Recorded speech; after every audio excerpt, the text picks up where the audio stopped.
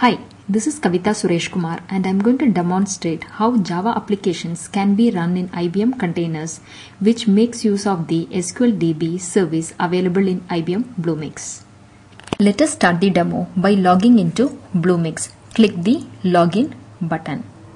Provide the user ID and password and then click the Sign In button. The Bluemix dashboard is coming up. So the demo application is going to make use of the SQLDB Bluemix service. So let us create an app to act as a bridge. Click Create App. Click Web. Click Liberty for Java.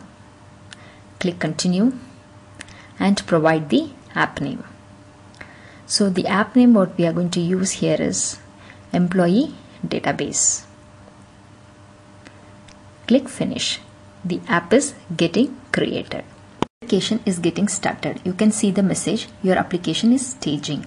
The application is running now.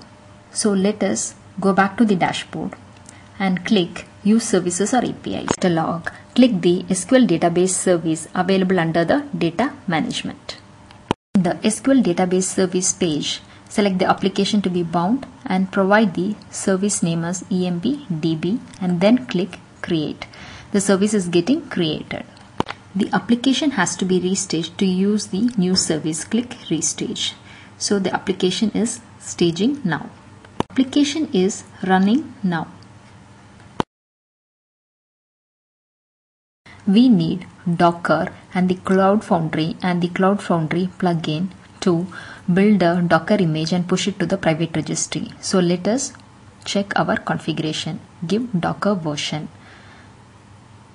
So we have the Docker version 1.7. We need a Docker version greater than 1.6.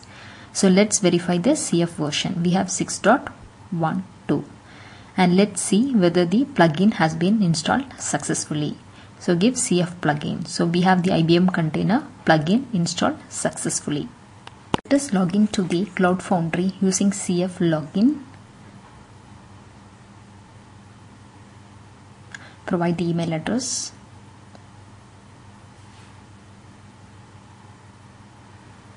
The password. So authentication is happening. Authentication is okay. Select the ORG.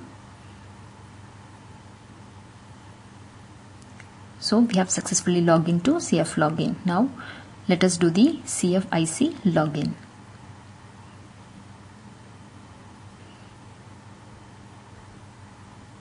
So it is authenticating with the registry at the registry.ng.bluemix.net. We have successfully logged into the CFIC login and it provides information on how the CLI can be used with the IBM Containers. Let us build a Docker image which we are going to push to our private registry.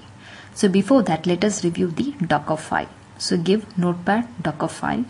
The Docker file is now open in a notepad. So we are going to use the WebSphere Liberty image available in the Docker Hub, and then we are going to copy the application to the drop-ins folder, and then we are going to accept the license using the environment variable.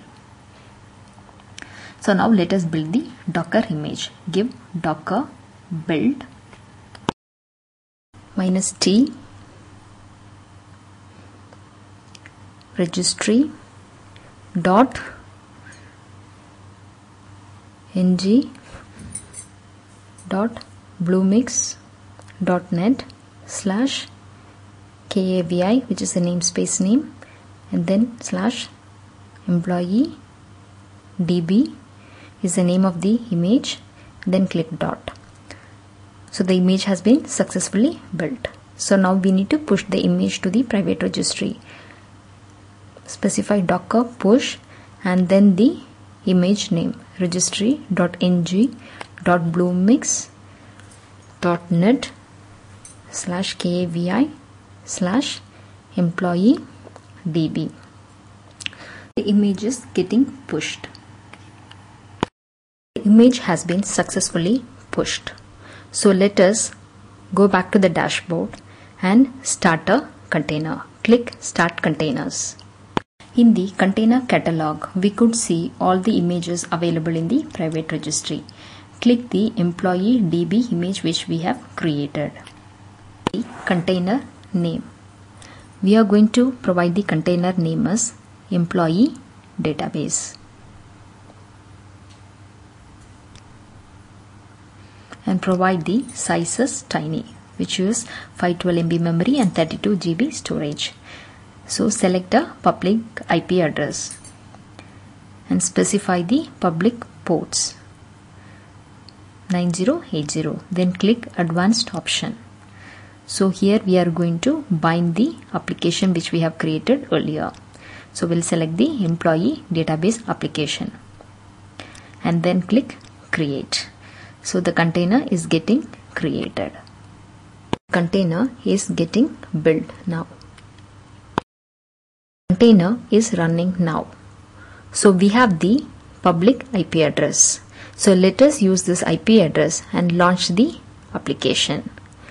Let us go to the browser. Provide the application URL. The application has been launched successfully.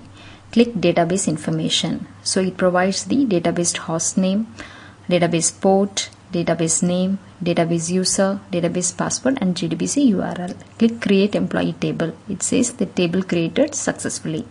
Click add employee to add employee information. Provide the employee name. Provide the employee ID. Provide the employee age. Then provide the department name. And provide the salary of the employee. Then click add. The employee information has been added successfully. Click list employees to list the employee details. Click drop employee table and the table has been dropped successfully. In this demo, we have seen how a Docker image is built by adding the Java application to the WebSphere Liberty Docker image and pushed to the private registry on Bluemix. And a container is started using that image and bind to the SQLDB service on Bluemix. The application reads the SQLDB service connection information from the vCap services environment variable and accesses the SQLDB service. Thanks for watching the demo.